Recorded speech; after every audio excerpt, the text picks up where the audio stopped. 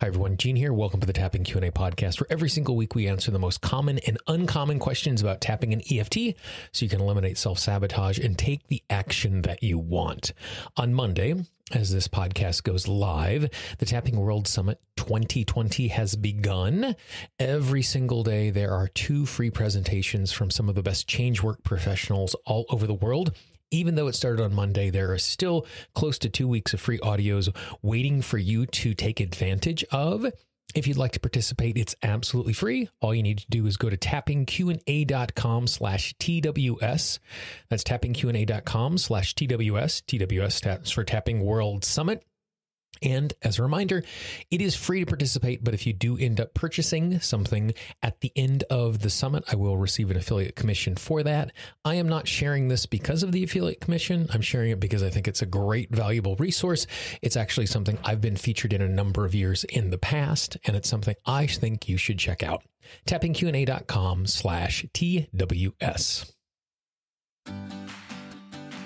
This is Gene Mantra Stilling. Welcome to the Tapping Q&A podcast, recorded live to tape from Williamsburg in Brooklyn. This is episode 434, originally aired February 26, 2020. Hi, everyone. I hope this finds you well wherever you are and whatever time of day you're getting a chance to listen to this. Thanks for spending a little time with me today. Today, we are going to talk about and do some tapping for those times that you don't feel anything. And when we don't feel anything, it falls into 2 categories. There's the feeling of ambivalence and there's the feeling of numbness. And so we're going to take those one at a time, and I'm going to show you how easy it is to tap for those so that you can actually get more in touch with the emotions, so you can be more present and you can clear what's going on. Before we do that, I want to send a big thank you out to everyone who supports the Tapping Q&A podcast. This week, I'd like to thank Bruce. Bruce is the newest supporter of the Tapping Q&A podcast. All of our supporters receive amazing bonuses, tap along audios. Some of them even get one-on-one time with me. They get access to MP3s of the videos that are put up. If you too would like to be a supporter of the Tapping Q&A podcast, all you need to do is go to tappingqa.com so you can be just like Bruce, support this work that we continue to do so more people can consume it and you can get some bonus. tappingqa.com/support. So today's conversation around this idea of feeling numb and feeling uninspired and not being able to feel anything came from a number of sources. It came up in a number of email questions I received from listeners just like you, as well as being a conversation with 2 of my clients over the course of the last couple of weeks. And again, when these things come up over and over again, it means there's something in the air and it'd be a good idea for us to approach this stuff. One of the reasons why, when we're thinking about taking action, why it is useful for us to do this is when it comes to numbness, when we feel numb, we are not in a circumstance where we can clear things that we are carrying around because we can't tune into them. And even though they might not be impacting us in this moment, those beliefs, those feelings, those past things that we are carrying around very easily can be impacting what we are doing moment to moment as we navigate the day. And so by being in a situation where we are able to clear that sense of numbness, it's going to give us space to do tapping, to move forward so that it's easier for us to take action. The second feeling of just kind of being ambivalent and uninspired, like that becomes a really clear place where we can see the impact it's going to have on the actions that we are taking. I had a Sunday afternoon after a very, very long week and a very, very full Saturday where I just wasn't in the mood for anything at all. So much so that even when it came time for me to just sit in front of the television and not do anything for about 90 minutes, I couldn't even be inspired to find something to pick and choose, and ended up just kind of wandering down to the river and sitting on the bench and watching the boats flow by, and that was good enough. But that sense of ambivalence and that sense of uninspired makes it difficult for us to do anything at all, because since there is no inspiration, we're acting purely on willpower. And on a Tuesday morning, when I sit down at my desk and I'm feeling good because I worked out in the morning and I'm ready to go, even if there isn't a sense of inspiration, I'm in a resource state where taking action is something I can do. I can take my willpower, I can say, this is what needs to get done, and I need to go for it. But if I don't have any sense of inspiration and I'm just feeling ambivalent about what's going on, it's really easy to float from task to task, disconnected and uninspired. So let's take these one at a time. Numb is really interesting. I had a conversation years ago with a friend of mine, and one of those late night conversations that you have about the world, the universe, and everything, where you're just trying to figure things out. And it's the middle of the night and you're talking with friends, so it's safe to say things out loud that might not be safe otherwise. And my friend, who we will call Heather, was talking about how she didn't have to worry about drinking too much when she was in a bad place, because her in a bad place was being numb. And so drinking alcohol to numb a feeling wasn't necessary because there was nothing there to feel. Therefore, there was nothing there to numb. And in many cases, or at least in the time that I've been navigating my own emotional experience and working with my clients, numbness shows up as a way of keeping us safe. And in this case, the keeping us safe is it doesn't want to experience the pain that is possibly there, or it is afraid that if it starts to feel the emotion is going to become too much and overwhelm us. I actually have talked to a number of clients who've had this experience when I ask them about tapping on their own, and they're really hesitant to tap on their own because they are afraid if they tap on their own, they're going to go from not feeling very much to feeling a lot. And this fire hose of information is going to be so overwhelming that it is going to be impossible for them to manage it on their own. And instead of doing some tapping to feel better, they're actually going to uncork stuff and make it a whole lot worse for them in the moment, and possibly wreck the rest of their day because they've thrown themselves into a funk.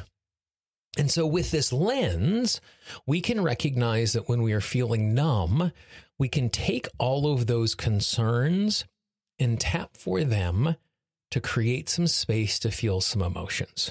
So I'm going to demonstrate this right now. If you'd like to tap along with me, it's really, really super simple. Tap on the side of your hand, take a nice big deep breath, and just move from tapping point to tapping point, repeating after me.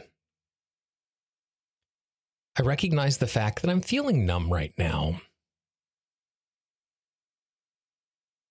I know that there is something going on in my experience that I need to feel. I know it would be healthy for me to feel my emotions.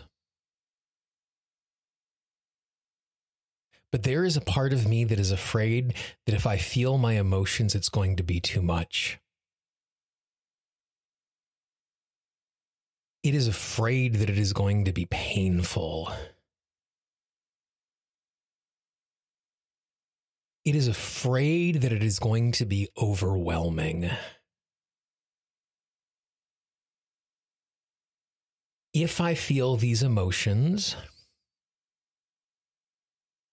it is worried that I will become so consumed by them that it is going to wreck this moment. It is going to take over my day. It will be like breaking the dam of emotions. Once that dam is broken, it will come rushing in and consume everything all at once.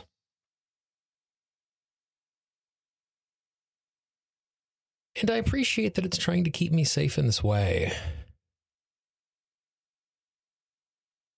I don't want to be overwhelmed by my emotions.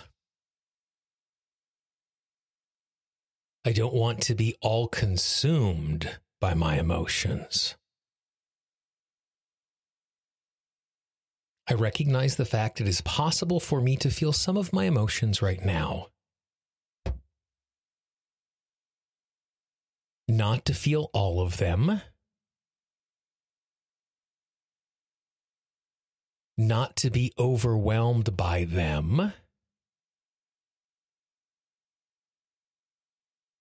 But to be in touch with a small bit of them. By being in touch with this small amount, I will be able to clear that small amount, creating space to feel a little more, creating space to be in a circumstance where I can heal and transform without being overrun by it all.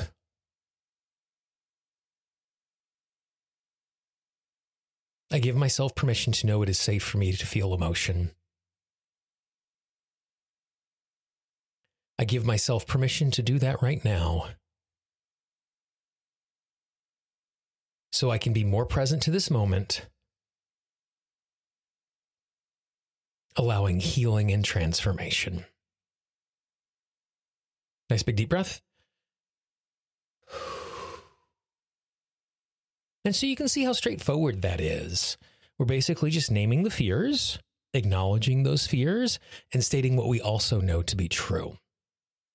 So the second piece of this, when we are ambivalent or feeling uninspired, part of it can be coming from the exact same spot. That there is a part of us possibly that is afraid of feeling inspiration. And the reason that it is afraid to feel inspiration is that if I feel inspired, I'm going to take action. And if I take action, I'm taking risk. And if I'm taking risk, I'm putting myself out there, which means I might fail.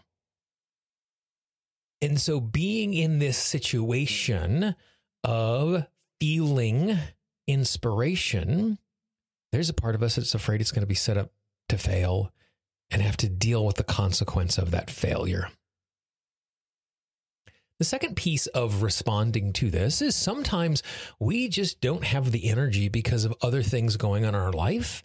And being anything but ambivalent, being inspired takes energy. And I was having a conversation over the weekend with a friend of mine, and we were talking about speaking in public. And she does it from time to time. She does it more than most, but she is not like me, where I'm doing it, hundreds of times a year, sometimes more than that every single year for the last 25 years. And she was asking me about what sort of kind of energy hygiene and energy management I did to speak as I was dealing with an audience and their energy. And because of the way that I deal with other people's emotions, I'm less on the empathic scale than she is. And because of all my experience in speaking, I've come to realize that when it comes time for me to have the energy of speaking, the only thing I have to worry about is if I'm off. The sense of ambivalence that we're talking about, this sense of not having a lot of energy. And so for me in that case, it's not an issue of that I'm afraid to have energy because things are going to go wrong. I just don't have the energy. And so what I do in that case is for the first 5 or 6 minutes I'm on stage giving a presentation, I just act as if. It's almost like the show that I'm putting on isn't just the stuff that I'm presenting, but I'm also pretending to be someone who has a great deal of energy. And what's interesting about that is that if we give ourselves the opportunity to state how we want to be and why we want to be that while we're tapping, oftentimes we break off some of the barriers to being able to actually have that energy and to tune into that. So now we're going to tap for the feeling of ambivalence or just kind of not feeling inspired. Tap on the side of the hand, nice big deep breath. And just move from tapping point to tapping point. I recognize the fact that I just don't have a lot of energy. I don't have a lot of motivation. And I don't have a lot of inspiration. And when I feel ambivalent like this, it's hard to take action because there's no motivating factor. And I'm having to act on willpower and willpower alone. And from time to time, that is okay. But that is no way to live. That is not sustainable. It might work for a few minutes, but it's not enough for the long term. It is possible that there's a part of me that is afraid to have motivation. Because if I have motivation, I'm going to try. If I try, I might fail. If I fail, it is going to be painful. Having no motivation is a great way of avoiding failure. Because when I'm not motivated, I'm not taking action. When I'm not taking action, I can be safe. Because there is no possibility of failure. I give myself permission to know it is okay to feel motivation. That it is safe to take action. I also give myself permission to pretend that I know what I want to do. I give myself permission to put on the costume of a motivated person. I know what it's like to feel inspiration. And if I pretend that I have inspiration, I'm going to connect with my inspiration. If I pretend to have energy, I will connect with that energy.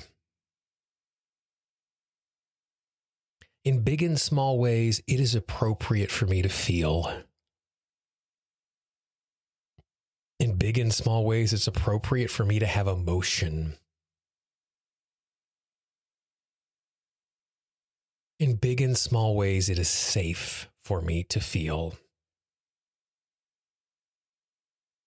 Every moment that it feels safe as I am feeling